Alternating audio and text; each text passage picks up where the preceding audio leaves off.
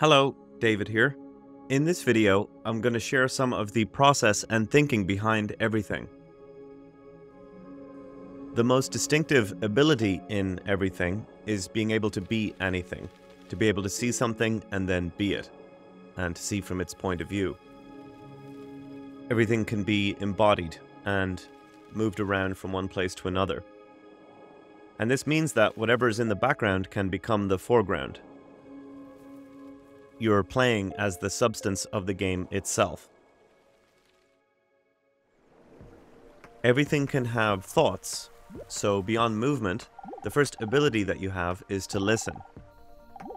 From this you see that things are aware of their ecosystems. They're aware of the weather and the season and time of day. They have an idea of what they are and of what you are. You can absorb these thoughts into your mind, and once you have enough of them, you begin to generate your own. The thoughts that you generate are combinations of ones that you've absorbed. All of these fade away over time, so even though the mind persists as you move from one thing to another, it's not permanent. You're not limited by being one thing. You can be hundreds of things at once and move collectively.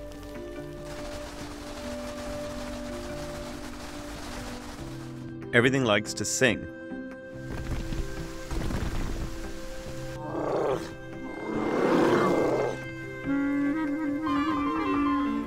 Similar things will respond to each other. Animals talk to other animals, trees can talk to other trees, and so on. You can also dance. So when you're more than one thing, you can arrange yourself into these patterns.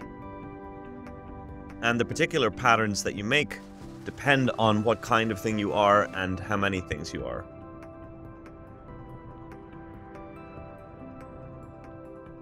By dancing, eventually, you will reproduce and make babies.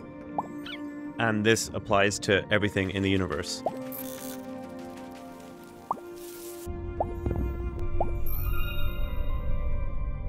Later in the game, you also have the ability to transform. So it's possible to turn into anything you've already been. If you transform into a planet, you can enter that planet and keep transforming yourself into more planets and keep entering those, and whatever you do, it persists in the universe.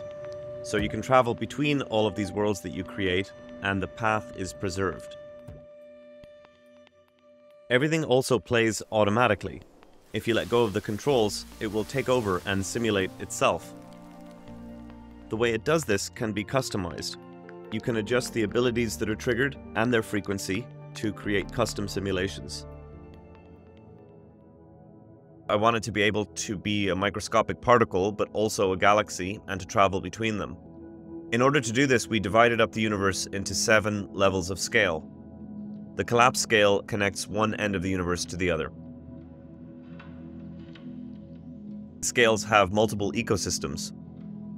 There are alien planets and ice planets.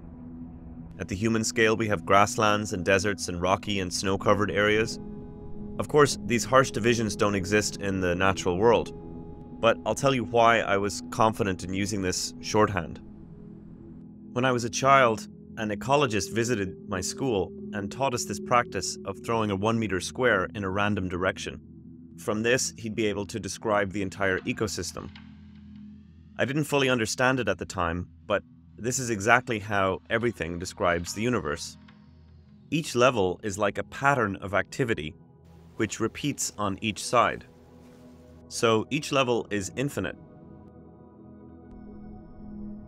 As you travel between these scale levels, you maintain a persistent line of travel. So if you go from a galaxy to a piece of dust, you can travel all the way back up to be the exact same galaxy. Time moves differently at each scale. If you're a tree, the sun will rise and set relatively quickly. But if you're a microscopic thing, it will almost stand still. The thoughts that you encounter are also affected by time. At the galaxy scale, they deal with things that are true over long periods of time.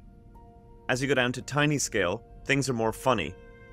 At the particle scale, things usually just produce one word.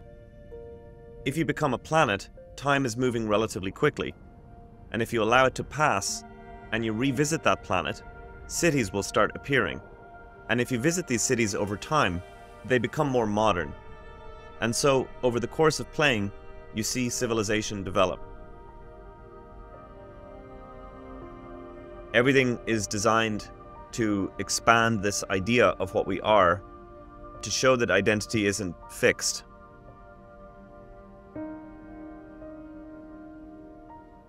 Alan Watts was a brilliant philosopher. I fell in love with recordings of talks he gave on the subject, and so I contacted his son Mark and told him about the project and how it could work together with these incredible recordings. And they're all really one common center, called I, which is looking at itself from ever so many different points of view. Everything started as a note that I wrote on my phone in 2014. I don't have a background in game development, and I had never made anything of this scale before. I worked with a talented programmer named Damien Quartz.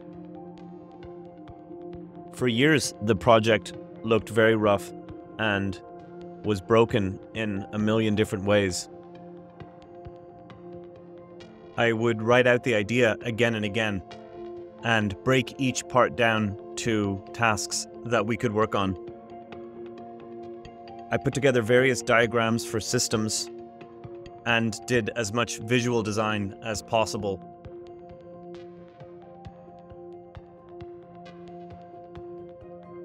We passed this text document back and forth, which shows how each feature was added and the various hurdles that we had to overcome.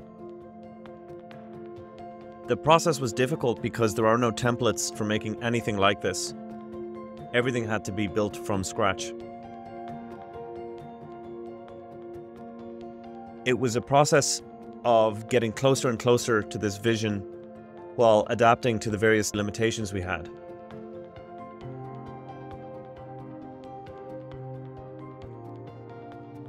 I self-funded the project, and it took about 3.5 years to complete.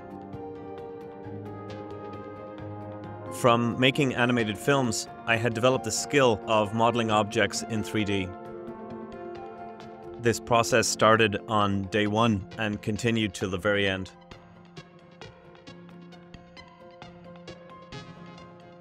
I didn't know how many things would need to be built, so I just started with what seemed obvious and worked my way out.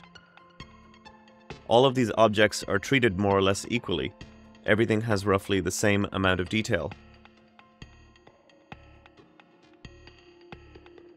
Each thing was designed, modeled, and colored individually.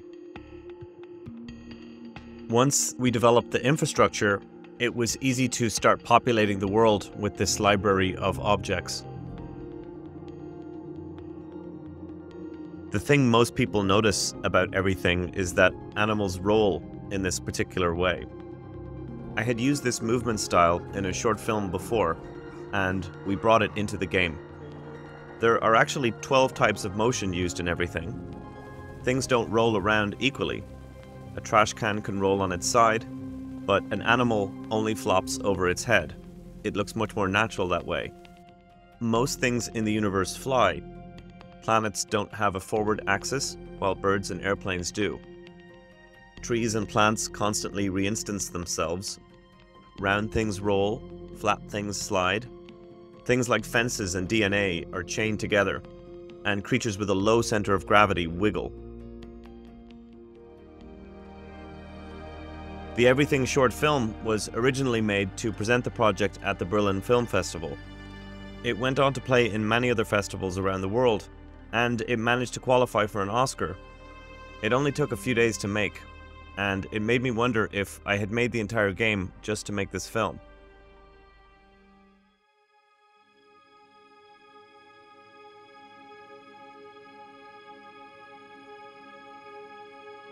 I'm a planet!